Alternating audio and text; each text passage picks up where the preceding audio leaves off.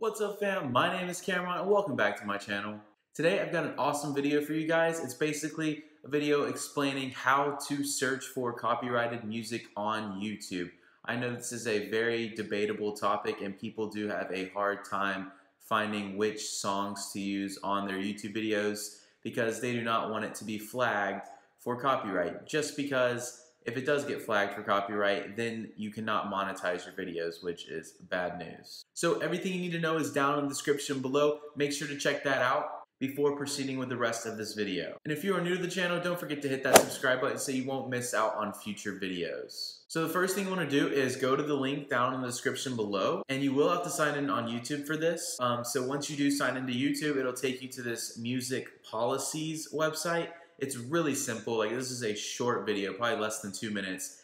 So basically this lists the songs. It's a directory of songs that have been copyrighted. All you have to do is just search the song that you're trying to use for your video. So something that will be copyrighted will be like what, Travis Scott.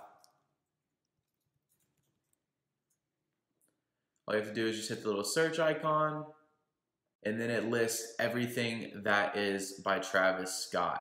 These are all the songs that you cannot use or your videos will be basically demonetized. If you click on a certain song, it'll tell you that it is blocked in certain countries. It'll tell you that if it is eligible for revenue sharing. It basically says if you use this song, your monetization will be eligible for revenue sharing.